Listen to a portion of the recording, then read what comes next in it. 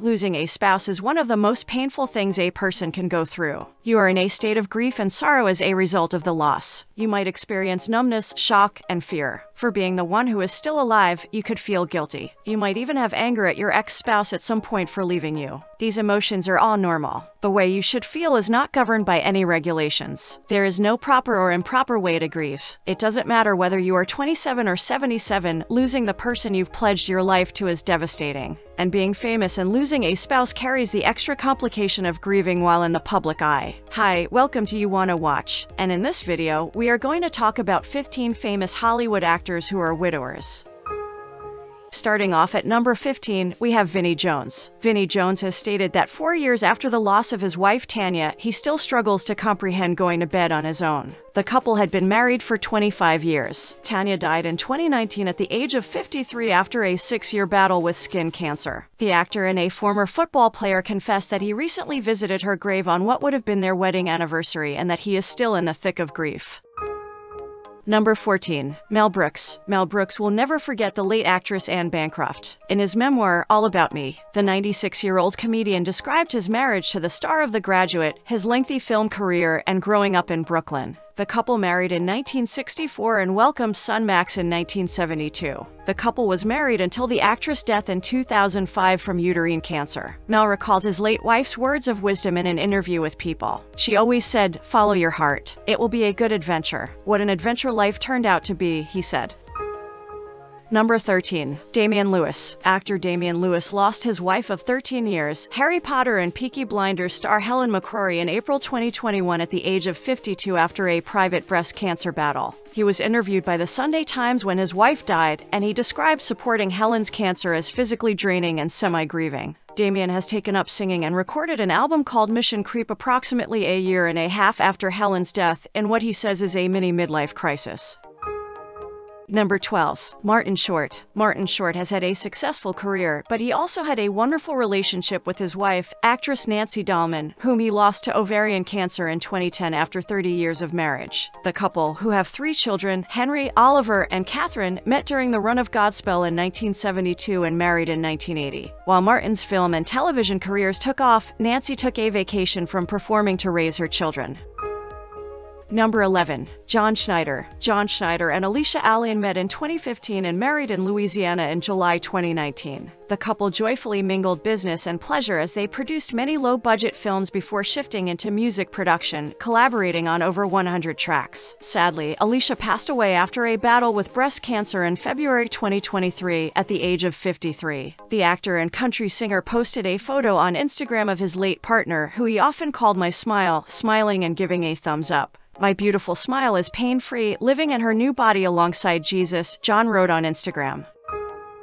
Number 10. Rick Moranis. The Honey, I Shrunk the Kids actor Rick Moranis married costume designer Ann Belsky in 1986, with whom he had twins. Sadly, Ann passed away from breast cancer on February 4, 1991, one day before her 35th birthday. Although the newly widowed Rick attempted to continue creating movies for a time, he ultimately decided to quit the spotlight to focus on being a full-time father and took a 24-year hiatus from Hollywood. He has not remarried and he has not been publicly romantically linked to anybody else since Anne's death.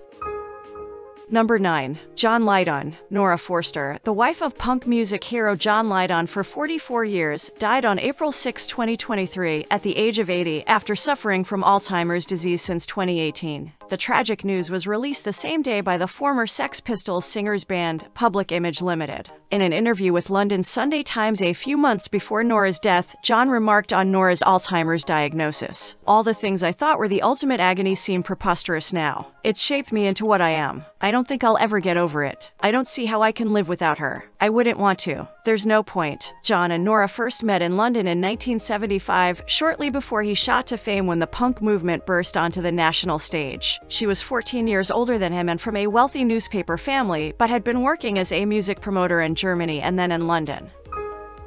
Number 8. Patton Oswalt. Comedian Patton Oswalt's first wife, true crime author Michelle McNamara, died in her sleep on April 21, 2016, at the age of 46. The death of the "I'll Be Gone in the Dark" author was eventually linked to an undiagnosed cardiac disease combined with the effects of multiple drugs including Adderall, Xanax, and fentanyl, according to the coroner. Patton also explained that the couple, who wed in 2005, had no idea she had a condition that caused blockages in her arteries. A year later after her death, Patton remembered his late wife expressing his love by posting 2 of Michelle's photos with the caption, "A beautiful friend. She opened up her heart and let me in." The couple had a daughter, Alice Rigney.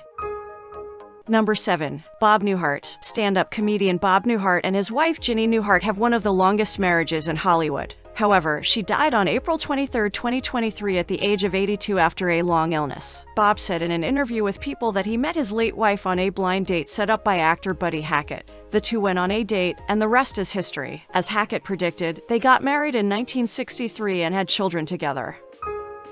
Number 6. Stanley Tucci. Stanley Tucci's wife of 14 years and mother of 5 children, 3 of whom she shared with the actor, died in 2009. Kate Tucci had cancer, and her death devastated Stanley. Despite the fact that the couple's marriage had gone through significant difficulties, including infidelity, Kate and Stanley were loyal to one another. His wife's death transformed his life. Kate had been diagnosed with breast cancer before Stanley began filming The Devil Wears Prada. She fought on for 4 years before succumbing to the disease. Kate's death rocked her family, and Stanley fought to overcome his sadness over his wife's death. He stated in an interview that Kate was the one they hoped would not die from cancer. In 2020, Stanley revealed, "It's still hard after 11 years. It's still hard, and it will always be hard."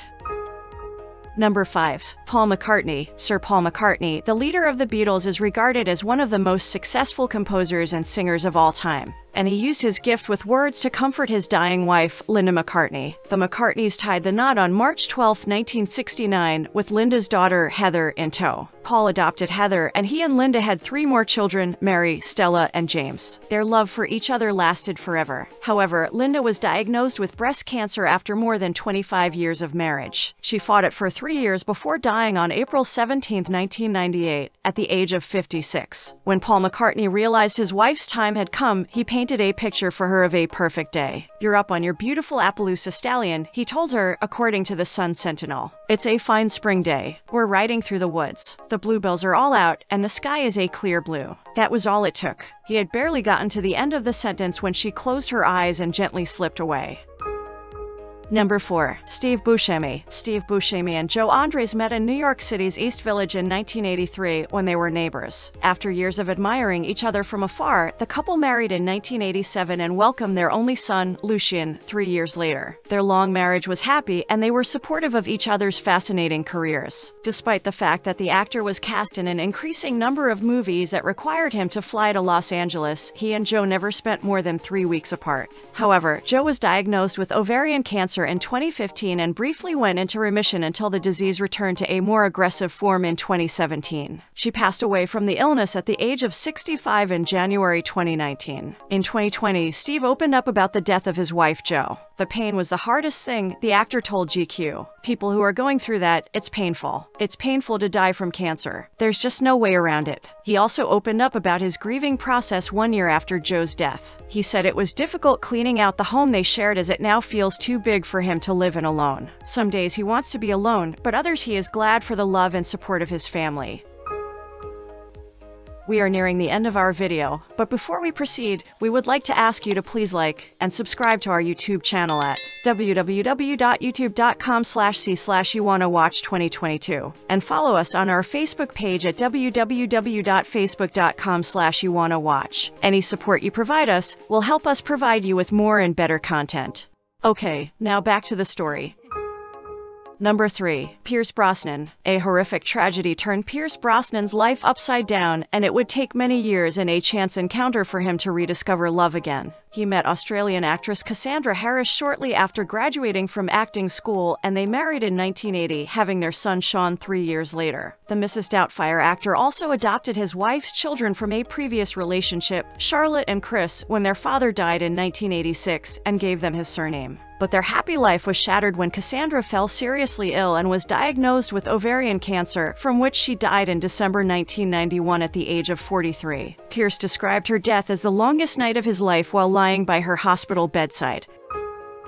Number 2. Liam Neeson. Liam Neeson and Natasha Richardson met in the early 1990s, tied the knot in 1994, and were married for 15 years until the actress died after suffering a brain injury during a skiing lesson in Mont-Tremblant Ski Resort in Quebec, Canada in March 2009. The loss was heartbreaking for Liam, who has yet to fully accept that Natasha would never return home. The actor told Anderson Cooper on 60 Minutes that her death was never real. According to Liam, there were times in their New York residence when he heard their door opening, and anytime he listened to the door opening, he still thought he was going to hear his wife. The unexpected and sudden accident rattled the entire Neeson family to the core. Michael, Liam's older son, was just 13 when his mother died, and he didn't know how to deal with the immense loss. Instead, the adolescent sought to move on as best he could, escaping through drink and parties.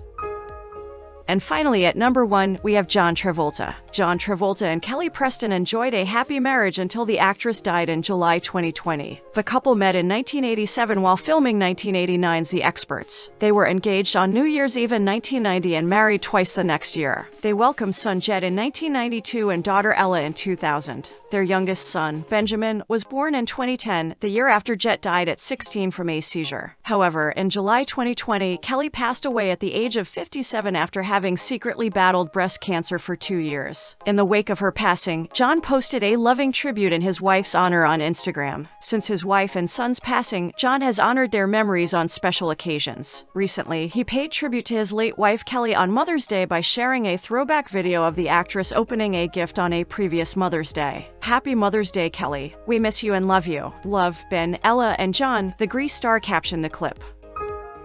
What do you think about these widowers? Did we miss anyone or anything that you think should have been included? Let us know your thoughts by writing a comment on this video. If you're interested in our other videos, just hover over the videos and just press play. Until next time, watchers, thank you for watching our video.